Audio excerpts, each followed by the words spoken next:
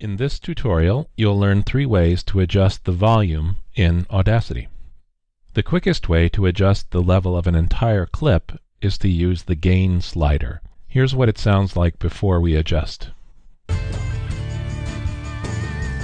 I'm going to raise the gain, and here's what it sounds like now.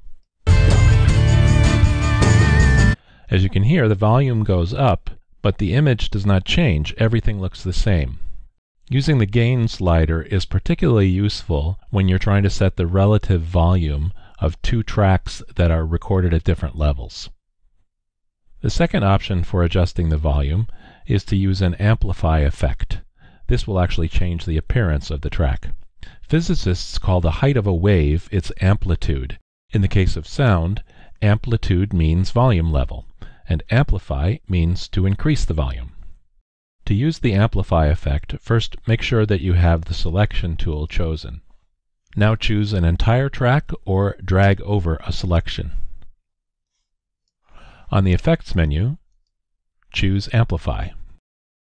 Audacity sets the amplification level automatically to the highest it can go without clipping, that is, distorting the sound. You can change the level by moving the slider to the left or to the right. If you go to a level where there would be clipping, the OK button turns off. When you have the level you like, click OK. Your audio, as you can see, is visibly larger.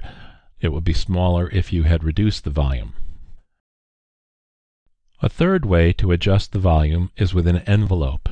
First, select the Envelope tool.